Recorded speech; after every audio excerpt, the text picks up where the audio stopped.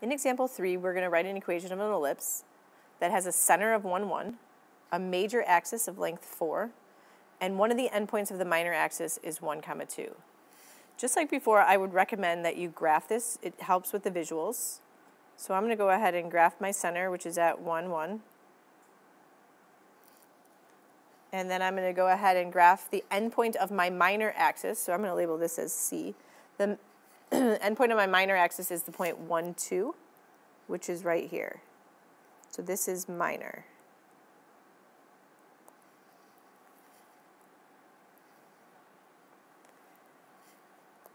So if this is the endpoint of my minor axis right here, and this is my center, the distance from the center to the endpoint of the minor axis, this length right here is our B value. So this length from here to here, that's our B value. If we had, for some reason, the center and an endpoint of the major axis, that would be our A value in between here. So from our center to our minor axis endpoint, that is our length of B. So if I look at the distance between my center and my minor axis, that's a distance of 1, which indicates to me that our B value is equal to 1. Now I also know that my major axis has a length of 4, and then my major axis has the equation that 2a, or my major axis, the formula is 2a. So then I know 2a is equal to 4. So this is a formula for the major axis, and this is what the major axis is equal to, which tells us that a is equal to 2. And then I know my center is 1, 1. So my center gives me my h and my k, h being the first one, k being the second one.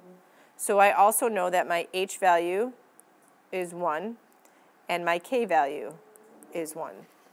Now I have all the information I need to write my equation. I have h, I have k, I have a, and I have b. Next thing I need to do is I need to figure out which equation I'm plugging this into. What we want to notice on here is that our minor axis is vertical and our major axis is the horizontal axis. So if we go back and look at our equations up on the top, our minor axis was our vertical and our major axis was our vertical. Our major axis was horizontal, again, and our minor axis was vertical. So that tells us that we are dealing with this first equation, major axis being horizontal and minor being vertical. And again, I found that out by just looking at the picture after I plotted those points. So I know the bigger the a value is going to go under my x's this time instead of my y's. So going back to our problem, we can write our answer. And we know that we have x minus h being 1, squared, plus y minus our k value, which is 1, squared. And since my major axis is horizontal, my a value is going to go under my x, and I'm going to square that to make it 4. And my b squared is going to go underneath my y's. 1 squared is just 1, and this is all set equal to 1.